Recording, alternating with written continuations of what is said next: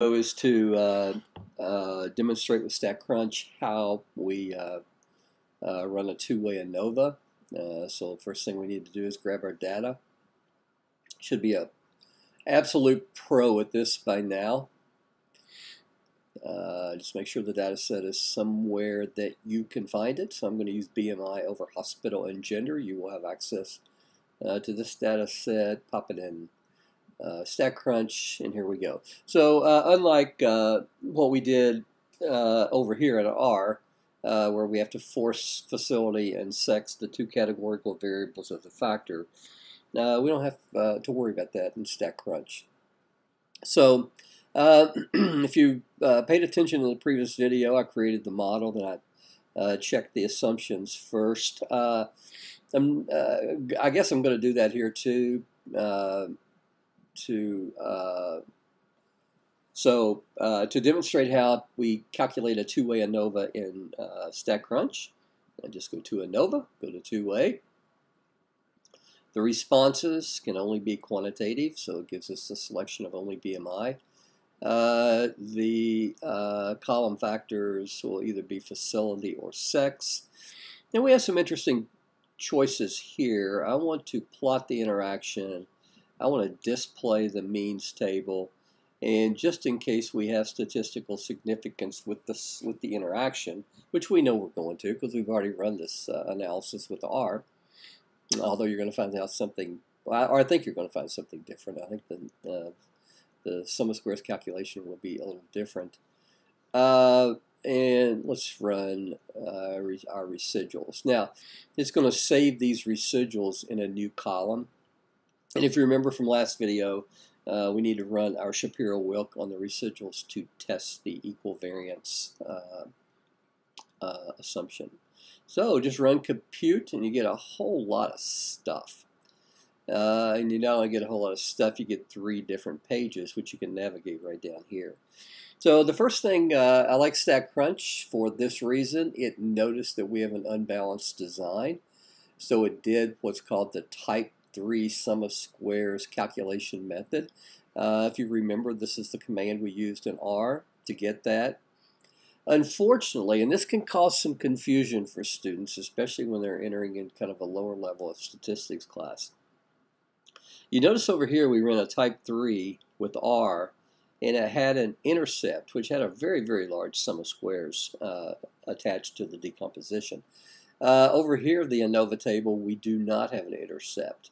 Therefore, the sum of squares and the F statistic, I mean, notice the F statistic for facility, 745. The F statistic over here for facility is 314.7. That is why, I know I'm very, very redundant saying this throughout the lessons, it's why you must tell the reader the statistical software package that you use. But regardless, our focus is on the interaction of facility and sex, and we can see that we have a 0.00002 p-value, so we have statistical significance at the 0.001 level. So the next table that it gives us are the means and the counts. And you can see that we have an unbalanced design. There are 34 females from facility B. There's not 34 males from facility A. All of these cell counts here would need to be the same to have a balanced design. Now, we don't have that. So we can pretty much ignore the Tukey HSD for the main effect. We can pretty much ignore the Tukey HSD for the other main effect sex. And we'll come down to the Tukey HSD for the interaction, because the interaction is significant. Guaranteed test question. If the interaction is not statistically significant, what do? Well, you rerun the model without the interaction. And in that situation, you would focus on the main effects because the interaction is not significant.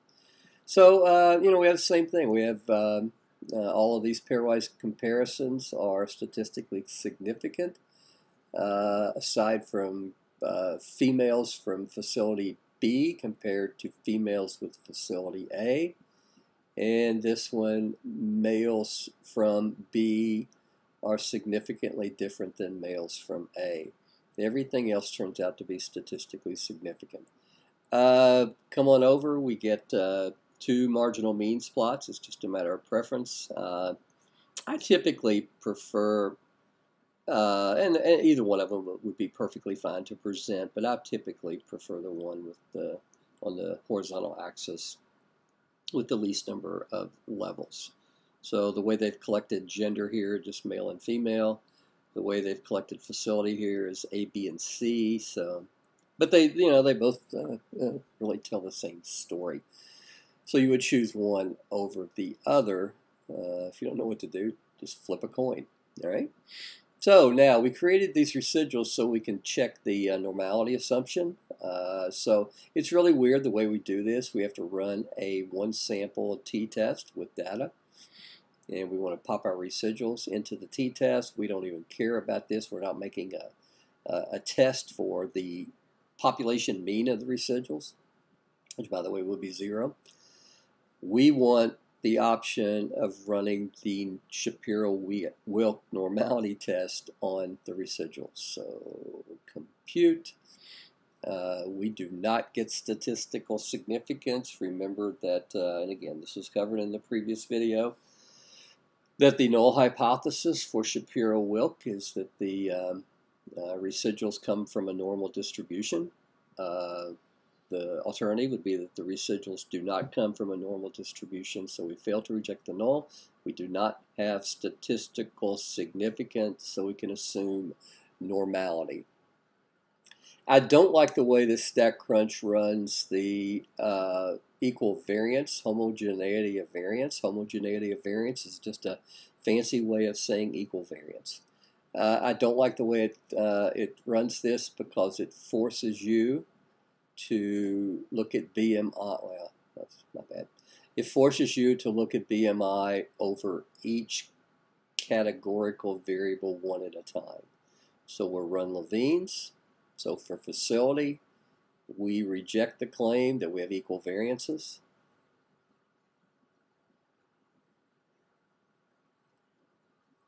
For sex, we're going to reject the claim that we have equal variances, so we do have the homogeneity of variance issue. Now, what should you do if this happens? You should report the results and go on and run the analysis and go with it. We have an extremely large data set here, and you'll find that as you deal with these things more, that a data set, I think we had 333, yeah, something like that, that the sampling distribution will be approximately normal, and the equal variance assumption is not a major concern. But you need to let the reader know that, and just be transparent in reporting this. Now, let's shoot over here to R. Something else that we would need to report would be effect size. And I just went ahead, just for saving time and clumsy fat fingers and making typos, I went ahead, inserted the data, entered the data into R, and so from there to there, it's just kind of a snapshot of what was covered in the previous video. Now, effect sizes. In your field, occupational therapy, nursing, health sciences, it is extremely important in the health sciences and social sciences that effect sizes are reported. There's a lot of different effect sizes for Way ANOVA. There's omega squared, partial eta squared, Cohen's d, oh gosh, let's see, I forget, there's another one that kind of improves on Hedges G. Yeah, there's other things that you can report. And again, you can find this stuff through a simple Google search. But the one I'm going to teach you uses the package effect size. So the first thing you have to do is install the package just like that. when you go through, I chose the CRAN, C-R-A-N, of Ohio. Just choose something, and they're all stable. Next thing I have to do, anytime I install a package, I have to access the library. Notice that this does not include quotation. And then I use the omega square for model. Now, it hit me that, well, this is the omega squared on the model that doesn't account for the unbalanced design. So what I did is I thought, well, that's not cool. I need to create the model. And I just called it new model using the ANOVA type 3 sum of squares calculation method, and do a summary of the new model. Gives me a bunch of garbage, doesn't help, but it does give me the omega squared for the main effect of facility, the main effect of sex, and the interaction effect of facility over sex. Now the magnitudes of these or the guidelines, 0.01 indicates a small effect with this particular effect size, the omega squared. 0.06 is a medium effect, and 0.14 is a large effect. So the effect for facility is large, the effect for sex is large, and the effect for the interaction at 0.04, 0.04 is closer to 0.06 than it is 0.01. So I'd be okay with stating a medium effect, or you could even say, you know, a small to medium effect, since it is pretty close. So that's all I have for Way ANOVA. So we'll probably, I'll probably find another data set in a health-related example. I'd actually like to find one where the interaction is not significant, and just to show you that, let's say up here, let's assume that this interaction was not significant. Then what I would do, just make a minor change to get rid of the